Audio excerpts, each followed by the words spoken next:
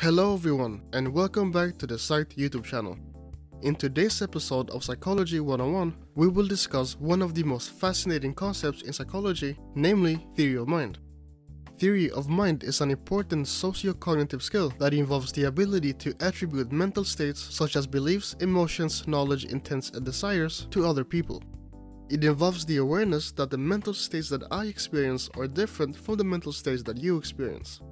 This ability to predict and infer the mental states of others and to understand that these may differ from our own has been shown to develop throughout our childhood. Research has shown that theory of mind is typically attained in children around the age of 4. This has often been tested in children using false belief tasks. These are experimental tasks that are designed to test the ability among children to infer that another person who does not possess the same knowledge as them may develop false beliefs. An example of a false belief task is the famous Sally-Ann experiment. In this experiment, children are presented with a short skit involving two dolls named Sally and Ann. While Sally has a basket, Ann has a box.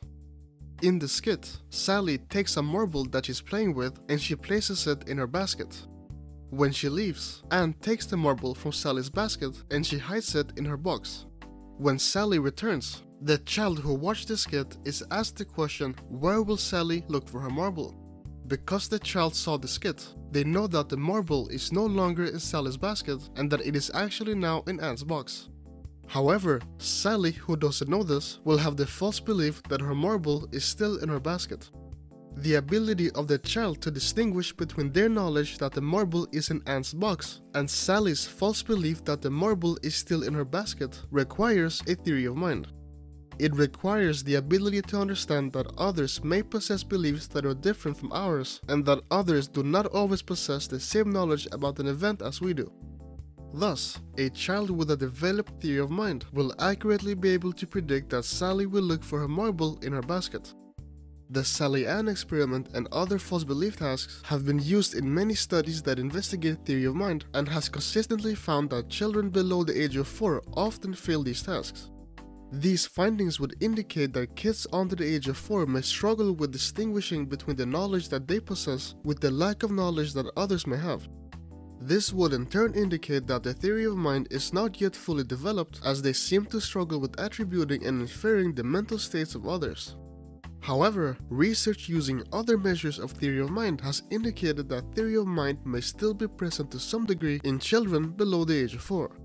Research has for instance shown that while 3-year-olds typically tend to fail the Sally-Ann task and other more explicit forms of the false belief tasks, they still show some understanding that others may possess false beliefs. This has been shown using more implicit forms of the false belief task.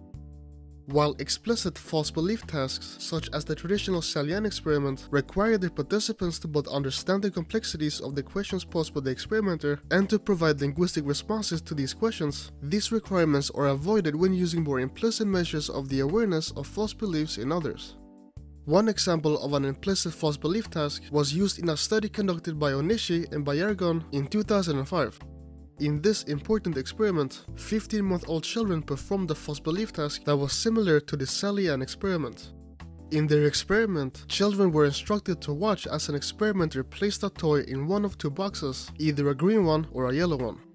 In some trials, when the experimenter would place the toy in the green box, for example, the toy was moved to the yellow one without the experimenter seeing it. Then, when the experimenter would look for their toy, they would either search for it in the green box where they placed it, or in the yellow one where the toy now actually was. As adults with a fully developed theory of mind, we would predict that a person who doesn't know that the toy has changed location would look for the toy in the same location where they placed it, i.e. the green box. This is because a person who is unaware that their toy has been moved would have the false belief that their toy is still where they left it. What distinguishes this experiment from other explicit false belief tasks is that rather than asking the children to provide declarative answers to where they believe the experimenter will look for their toy, the experimenters instead used a technique known as violation of expectation. This is a technique that is often been used to study infant cognition and is based on the idea that infants will look at an object for a longer duration of time when they are surprised, which occurs when an event takes place that violates their expectations. The results of the experiment show that when the experimenters would reach for the toy in a yellow box, the children would look at this box for a significantly longer period of time as compared to when the experimenter would look for the toy in the green box. In other words, when the experimenter would look for the toy in a different location than where they would have the false belief that the toy was still located in, the children's expectations were violated. This was true even though the child knew that the toy had changed location from the green box to the yellow one. In other experimental trials, the experimenter would place the toy in one of the boxes, for example the green one, but would now watch as the toy was moved from the green box to the yellow one.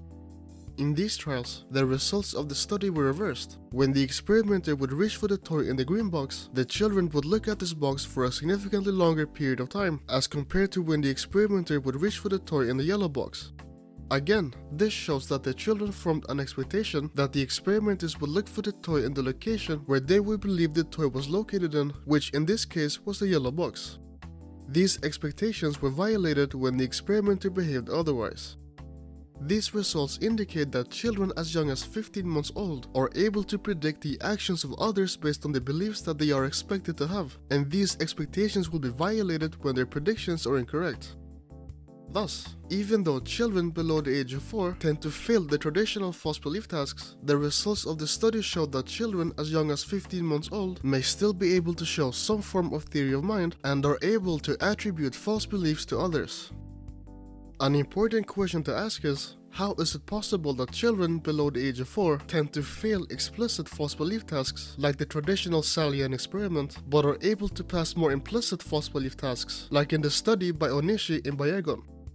One potential explanation is that children under the age of 4 struggle with providing declarative answers in explicit false belief tasks because those tasks require complex cognitive functions which are still immature in these young children.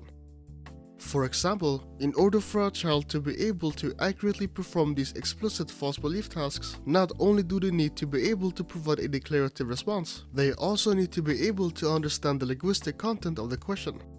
As their cognitive functions may not yet be sufficiently developed, children below the age of 4 may struggle with fully understanding what is being asked of them.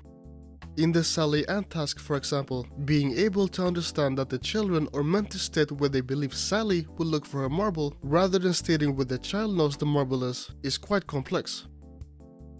If you enjoyed this video, please consider liking the video and subscribing to the channel. Don't forget to ring that notification bell, and we'll see you in the next video.